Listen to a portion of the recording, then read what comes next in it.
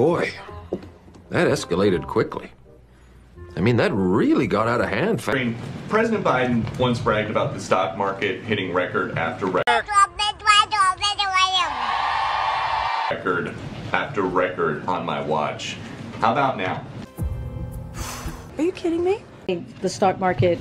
All the gains from President Biden's time in office have been wiped out. So, as you know, we're watching closely. We know families are concerned about inflation in the stock market.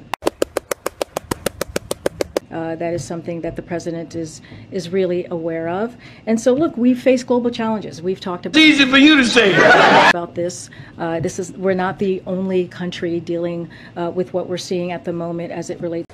Come on, man! To inflation. You know, Putin's price hike, inflation coming out of a once in a generation global pandemic. What the hell are you talking about?